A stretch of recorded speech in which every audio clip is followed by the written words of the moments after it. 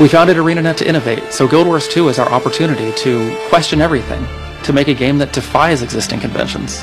If you love MMOs, you'll want to check out Guild Wars 2, and if you hate MMOs, you'll really want to check out Guild Wars 2.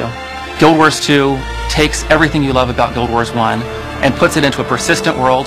It's got more active combat, a fully branching, personalized storyline, a new event system to get people playing together, and still no monthly fees. The look of Guild Wars 2 is stylized. We're going for a painterly, illustrated aesthetic. Everything in our world feels handcrafted and artisanal. We treat our environments as if they are characters themselves.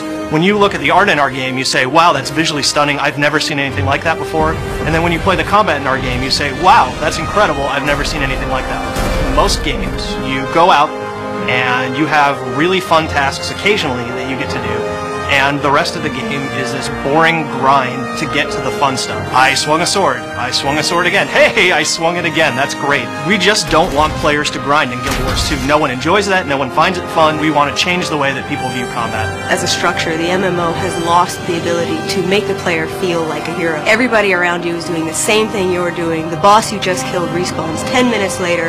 It doesn't care that I'm there. You'll get quest text that tells you, I'm being attacked by these horrible things, and it's not actually happening. In the game world, these horrible centaurs are standing around in a field, and you get a quest step that says, go kill 10 centaurs.